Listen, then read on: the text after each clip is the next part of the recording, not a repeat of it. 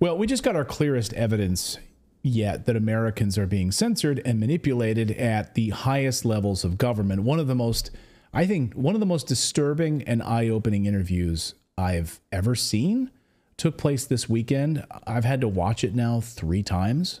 4, if you count the amount of times that I've to clip sound bites for this show, really. We're going to show you a bunch of key moments from this interview that Tucker Carlson conducted with a man by the name of Michael Benz. Now, Benz worked at the State Department in the cyber division, and he's been blowing the whistle exactly on how America has essentially become ruled by the Pentagon. I'm going to say that again. America is ruled by the Pentagon, the Defense Department. As we've been warning you here on this show, the military-industrial complex. I mean, Eisenhower warned about it in his going away address. Too bad it was already too late when he said that at that time.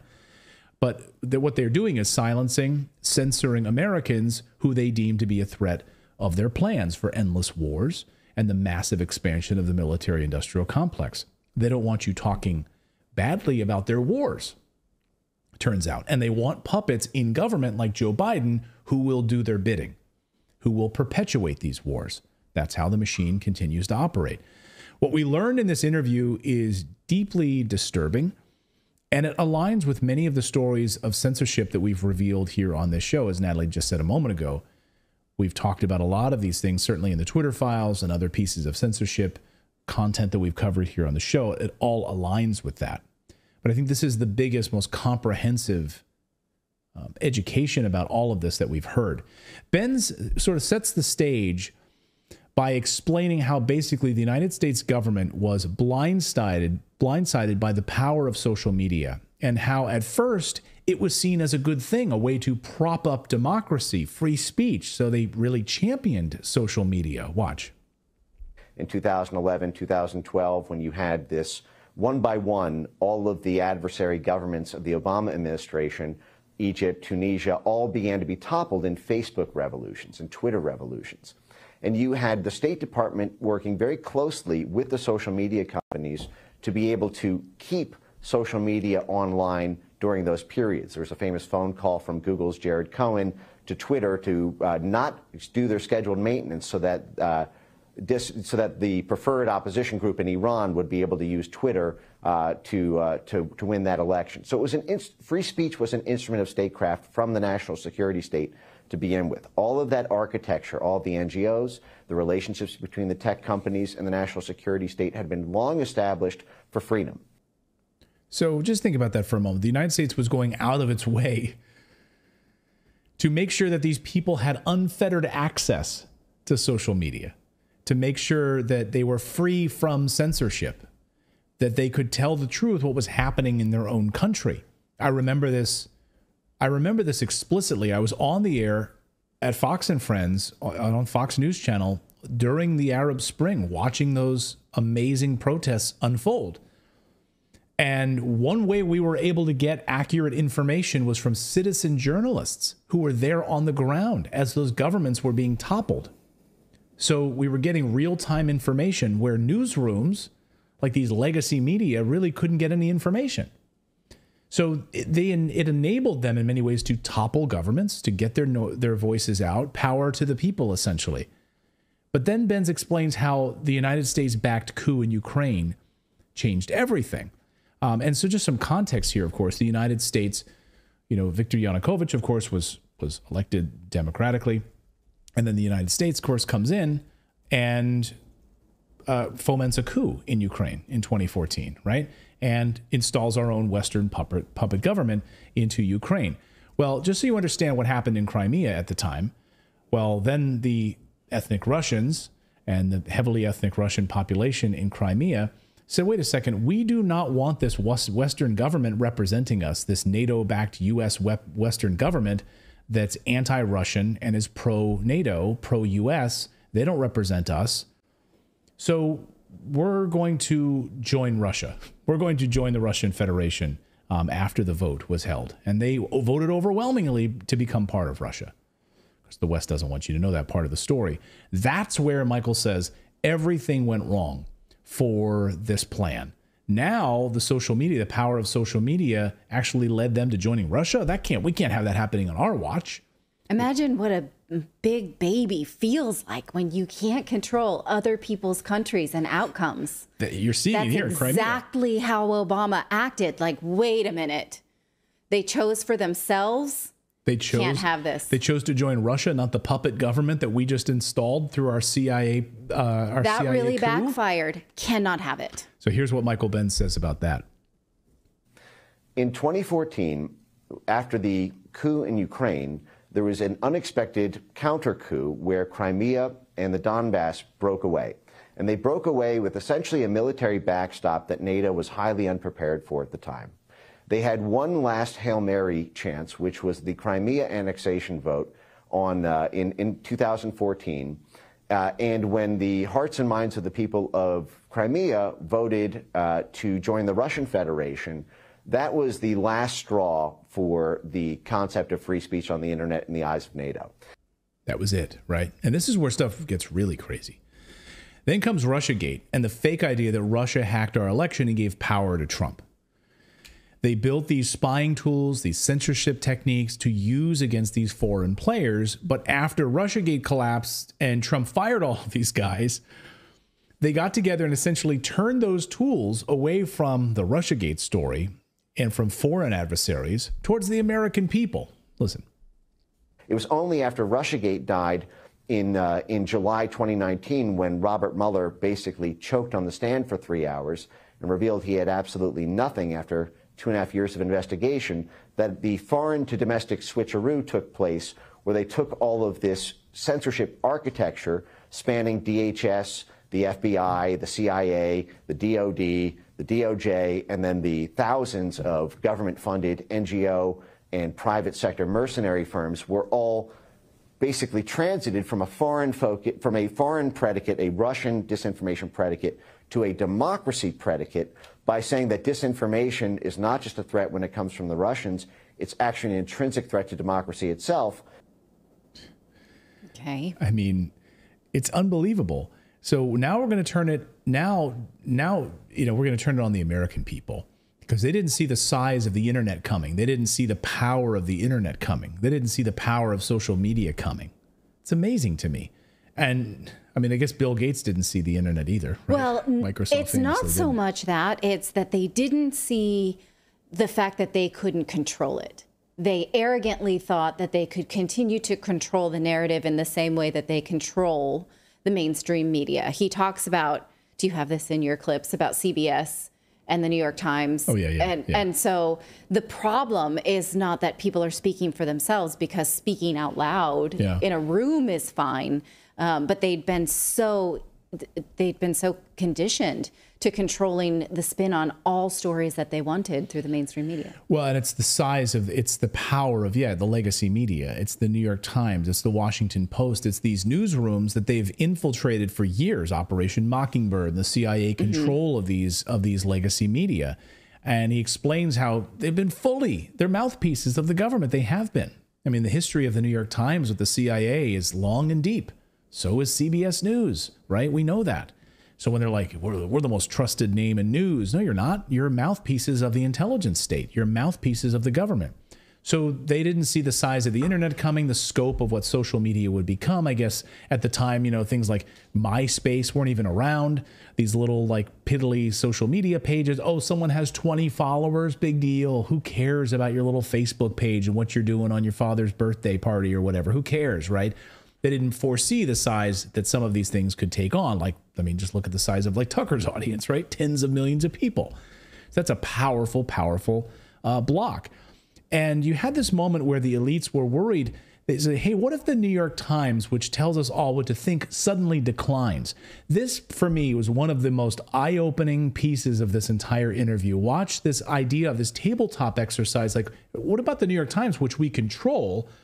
What if suddenly no one's reading the New York Times anymore, and it's about the size of a small Facebook page? Watch. The German Marshall Fund held a meeting in 2019. They held 1 million of these, frankly, but where a four-star general got up on the panel and said that what happens. He posed the question: what happens to the U.S. military? What happens to the national security state when the New York Times is reduced to a medium-sized Facebook page. And he posed this thought experiment as an example of we've had these gatekeepers, we've had these bumper cars on democracy in the form of a century-old relationship with legacy media institutions. So I'm blown away by that. Is it bad that I got a little excited about the idea of... No, did you see Tucker's face too? Because he's like, what is it? Because you have to think about the New York Times, the Washington Post, these publications. I mean, the LA Times is laying off hundreds of people, right? Because no one's reading them in the way that they were before. And you have to think that many of them were probably artificially propped up. Yes. Right? That I would love to know the full circulation numbers of the New York Times, right? There's got to be scary for them for, like shows like this where we don't have, like, hey, we're bringing in, like a former Raytheon executive to talk about war in Ukraine. It's like because we're not doing that, it's like they can't control it. They can't control the narrative and even make it look like they're not controlling the narrative, Right. So it's got to be frightening for that complex post. So, yeah. Yeah, we won't do that. I don't want to name names, but there are certain legacy media that have offered us money and sponsorship, and we won't do it because we can't, in good conscience, promote something that we know tells lies. We've had two. I won't say the names, but we've had two legacy media companies reach out to us to sponsor our show, and I saw it. I laughed. I laughed out loud. I'm like, do you know who we are? I would never, ever allow you to be a sponsor on our show. Like, I couldn't believe what I was seeing. Two totally separate companies wanted to sponsor our show here at Redacted. Like, no way. Companies that we have pointed out their lies before. So it would be disingenuous of us to take their money. Anyway, we won't name names. But anyway, so then Trump wins the election, and then this happens.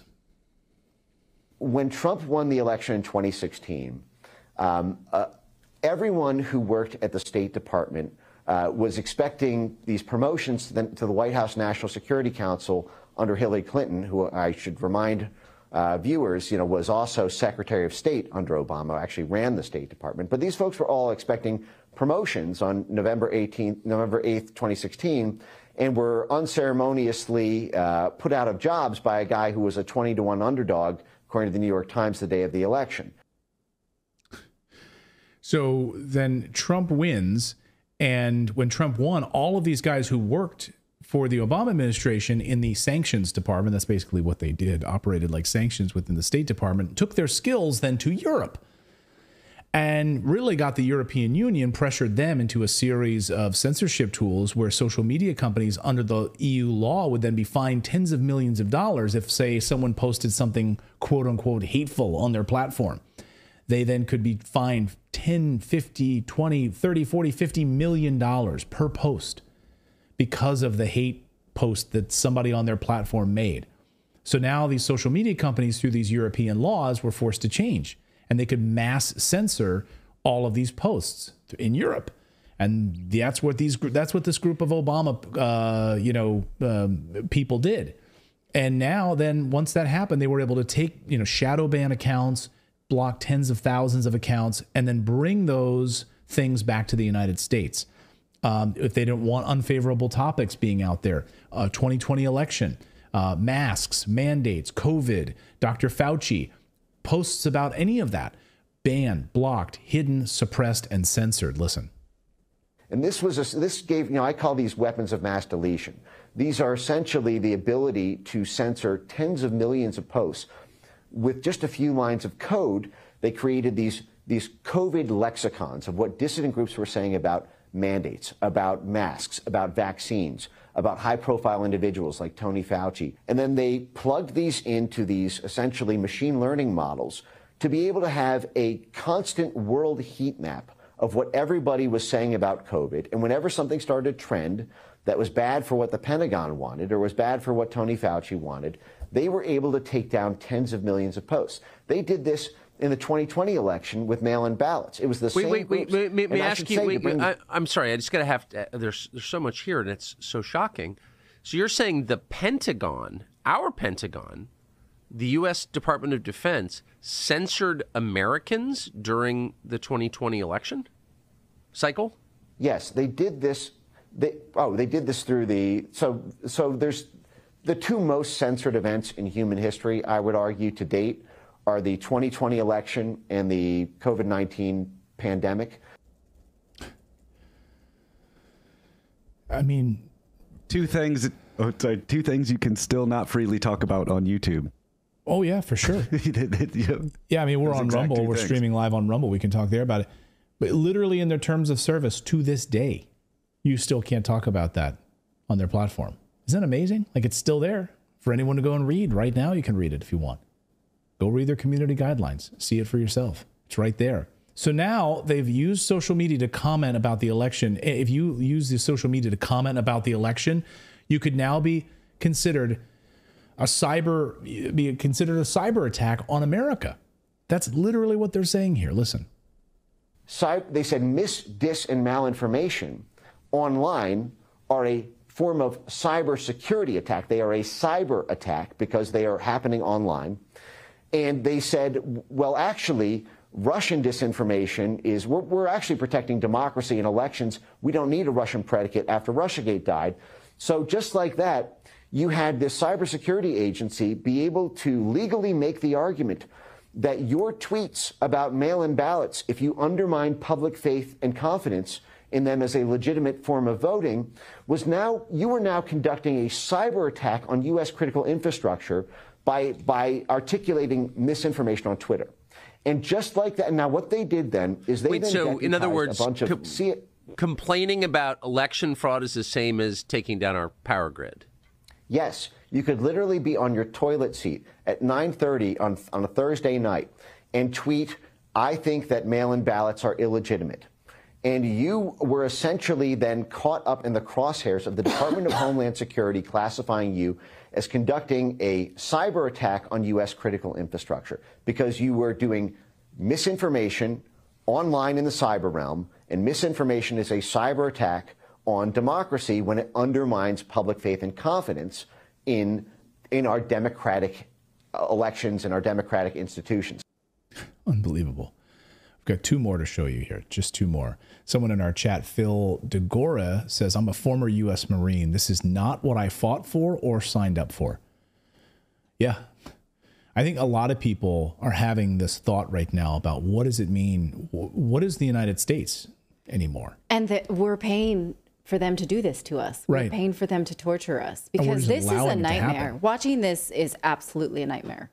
The fact that they classified the media as a tenet of the state. So if you are questioning the media, not only mail-in ballots, but if you're questioning the media, you could also be accused of being disruptive of government services. So they're basically admitting that the media is an arm of the government. Right.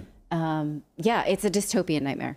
Absolutely a dystopian nightmare. But I mean, you know, someone just in our chat pointed out that the Tucker Carlson interview with Vladimir Putin has how many billions of views now? That for them is a nightmare that they can't control, right? So yeah, I mean, yeah, but now this is where we come back to desperate people do desperate things, right? Because now they're having, I mean, they tried to go after Tucker Carlson before his interview with Vladimir Putin. The NSA was spying on him, broke into his phone before. I mean, what? He's a journalist. And you have the government is breaking into his phone before he goes to Moscow to interview president of Russia? Really? It's unbelievable to me. But this is, now they're scared. So desperate people do desperate things. What are they going to do? That's what's really scary, because now people have, you know, and we have a platform like X for all of its imperfections. And I don't know all of its imperfections. We're able to actually play this interview and talk about it because it was published on X. So anyway, they censored hundreds of millions of posts, and they did it 7 months before the election. They knew exactly that Biden was going to win the election. This is the most important part, I think, that maybe of this entire interview, is that they, you know, using mail-in ballots, they were trying to prevent people from talking about it. And they knew it 7 months ahead of time. Listen. And mind you, they did this on 15 platforms. This is hundreds of millions of posts, which were all scanned and banned or throttled so that they could not be amplified, or they exist in a sort of limited state purgatory. or had these frictions affixed to them in the form of fact-checking labels where you couldn't actually click through the thing, or you had to, it was an inconvenience to be able to share it. Now, they did this 7 months before the election, because at the time they were worried about the perceived legitimacy of a Biden victory in the case of a so-called red mirage blue shift event. They knew the only way that Biden would be able to would win mathematically was through the disproportionate Democrat use of mail-in ballots. They knew there would be a crisis because it was going to look extremely weird if Trump looked like he won by 7 states. And then 3 days later, it comes out actually the election switched. I mean, that would put the election crisis of the Bush-Gore election on a level of steroids that the national security said, well, the public will not be prepared for. So what we need to do is we need to, in advance, we need to pre-censor the ability to even question the legitimacy. This took out. Wait. May I ask you to pause right there? Key influences, so what you're saying is, what you're suggesting is, they knew the outcome of the election 7 months before it was held. It looks very bad. Certainly, what they did is. Yes, Mike, it does look very bad. It looks very bad. Yes, indeed. So they knew ahead of time what was going to happen, and they were then making sure to suppress any consternation about it online anywhere. They knew how this was going to unfold 7 months ahead of time. They knew exactly how the election would play out. Yes, that's very surprising. I mean, what do we call this? You know, this is illegal. Yeah, and he points out it's the perfect crime, really, because the very people responsible for Trump's impeachment in the Russia hoax were behind this new form of censorship. I mean, it's unbelievable. The military-industrial complex, the censorship-industrial complex, one and the same. And, you know, he sort of levels it off at the end here to say that this is not a democracy. I mean, the U.S. is basically ruled by the military-industrial complex. You're not describing democracy. I mean, you're describing a country in which democracy is impossible. What I'm essentially describing is military rule. Yeah, military rule. Let us know what you think about this in the comments below. I think it's one of the most disturbing interviews. We'll link it up in the description. I would encourage all of you to go watch it while it's available on YouTube. I can't believe that it's still available on YouTube, that interview. I think it just would be. I guess if you're YouTube, you probably look at that video, you're like, oh my God, there's a lot of things that we don't allow said in our terms of service. But if we take this video down, we at YouTube are going to look really stupid. Yeah. We're going to be literally censoring a video about censorship. Which they do all the time. I know, but this happily is the size, to us. They'll probably still do it. They'll probably still do it after it's run its advertising course. And then they'll pull it. They make their money on it. Yeah. Right. Unbelievable here. And I think Mike, we've invited Mike on the show who I'm going to talk to. I want to dive more deeply into some of these specific topics here, pull threads a little bit more closely here and ask some more, deeper dive questions on some key points that he pointed out when this hour-long interview with Tucker. So bravo to them for doing this interview. Again, one of the most disturbing and thoughtful interviews I've ever seen. So I encourage all of you to go and watch it. I really hope you enjoyed watching this video. You know, YouTube thinks that you'll actually like this next video right here. It's personalized based on your own viewing habits. So if you watch the video, please leave a comment. Let us know what you think about it. And we will see you next time, everyone.